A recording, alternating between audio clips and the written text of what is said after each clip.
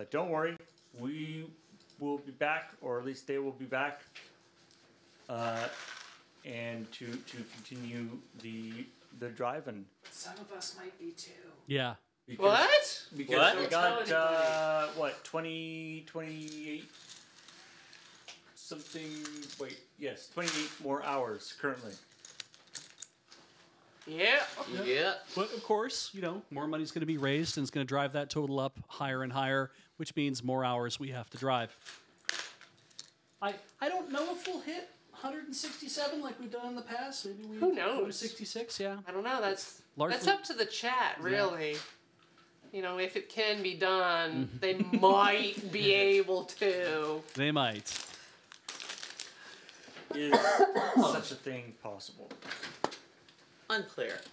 I mean, every year we spend about a week seeing what's possible, and it's fun to see what's possible. Desert Bus lives in a strange alternate universe where such things are possible, and despite starting it, I don't understand it.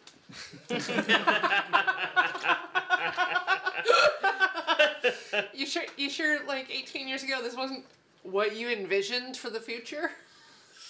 Nope. $11.5 million lifetime raised. That's probably not something that When you can, we thought about. Oh, I did. You did you?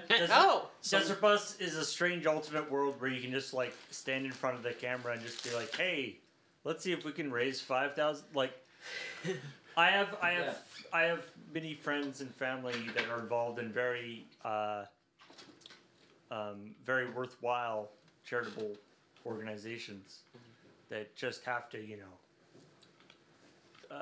really struggle. They'll do like one of those they'll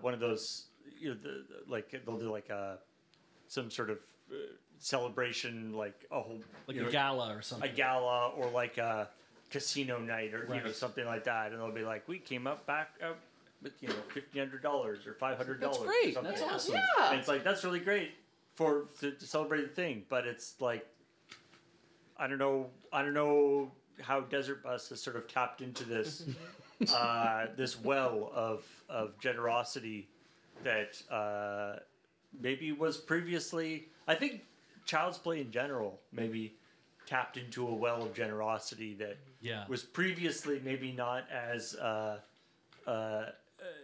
not addressed in the way it has been. And you can look at something like Games Done Quick and be like, they run two events every year, raise millions of dollars every time, and good for them for doing that. Also very worthwhile cause. But they do a couple different causes. And if you look at that and you're like, well, but money earned per video game played, it's really quite low.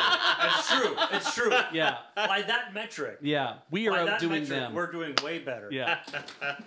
Yeah. Even in that one year where Jared came in and decided to play multiple video games at the same time while he was playing Desert Bus. The only one that counted for the charity was Desert Bus. Exactly. Yeah. So everyone shows up that way. Yeah. That is a metric that is very important for some reason. And that's how things should be measured. That's right.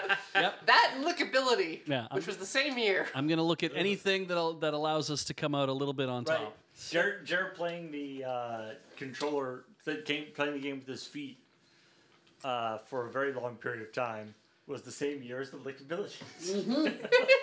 That was Desert Bus 2. The only way to measure things. The only way that matters. Also, a bunch of people got sick that year. Yeah. I don't think that's connected in any way. Nope.